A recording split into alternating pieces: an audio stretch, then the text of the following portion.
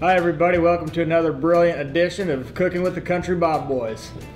Say guys, what are you fixing today? Today we're going to make Country Bob's smoked tri-tip. Okay, so the beef tri-tip, it's one of my favorite cuts of meat. Today what we're going to do is we're going to marinate it for about half an hour, and we're going to throw it on the smoker at about 225. Okay, we've got our tri-tip out here. It's been marinated. Put it on the Smoking Brothers pellet grill at 225 degrees. We're going to come back and check on that in about an hour. It's been about an hour and a half. Temperature of 225.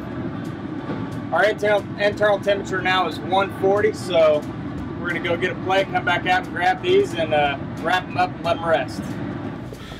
Okay, it's been resting for about 15 minutes, so now we're going to cut it up and chow down.